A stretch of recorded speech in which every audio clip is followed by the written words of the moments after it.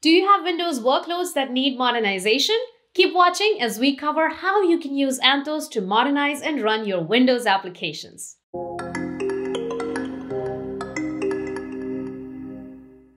Hi, I'm Priyanka Vergadia and welcome to Anthos 101. With Anthos, our goal is to make it seamless for you to modernize and manage your workloads in the environments that you prefer, whether it is on-prem, Google Cloud, Edge, or a different cloud. With about 50% of the enterprise workloads running on Windows servers, it's important to see how Windows workloads can take advantage of the modernization benefits that Anthos offers. Up until recently, Kubernetes was limited to Linux-based applications, preventing enterprise applications running on Windows servers from taking advantage of the benefits of agility, speed of development, and simplified management.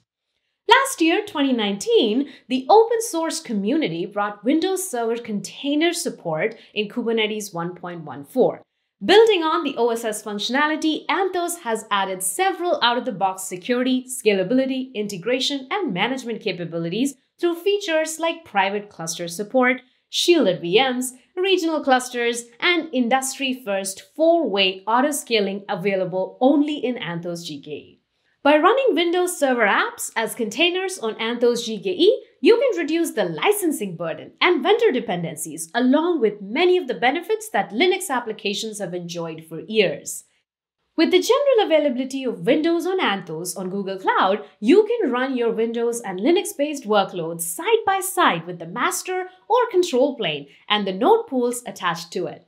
You can run the SAC semi-annual channel version or the LTSC, the long-term servicing channel version of the Windows Server in the Windows node pools.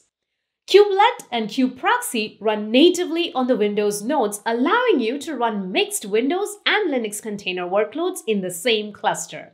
Now, whether you're modernizing an existing Windows app or creating a new one, the first thing that you need to do is to create a cluster to deploy your Windows-based app. To do that, in the Anthos UI, create the cluster, provide a name, and add node pool.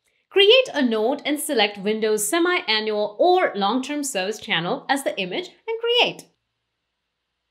Once you have the cluster created, you can deploy a new Windows application in the cluster or migrate an existing Windows app.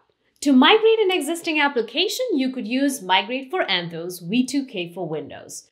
The solution migrates IIS web applications, ASP.NET, and Windows Server apps from VMs to Windows Server 2019 containers on Anthos GKE.